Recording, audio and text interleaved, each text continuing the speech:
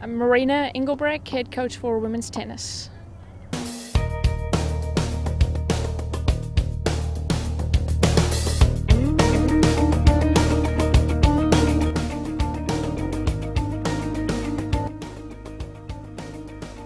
We're towards the end of our fall season. We've had a great season so far, so we're looking forward to wrapping up the fall and then working towards the spring.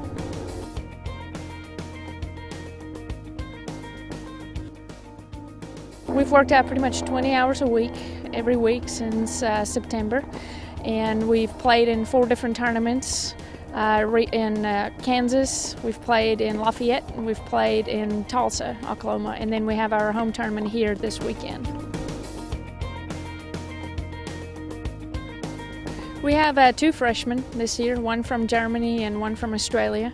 They've adapted really well. It's hard to adjust to the U.S. First, but they've done really well. We've improved on their games, get them to be more consistent, get them to improve their serve. Their backhand has been their weakness. We've improved their backhand, so they've done really well so far.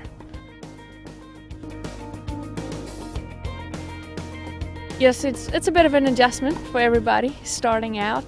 Tennis is an individual sport, but in college it's a team sport. So what we do is we have team values, and those are values that the girls come up with on their own, and that's kind of what they want their team to look like, their family to look like. So we do that.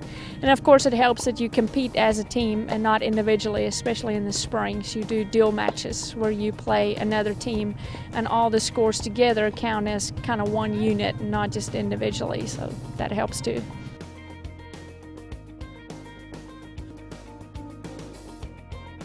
Come out and watch us play matches. We play at Allen Park Community Center. This weekend we'll be there. In the spring we have around 6 matches that will be here at Allen Park, so we would love to see students come out and watch our girls and support us.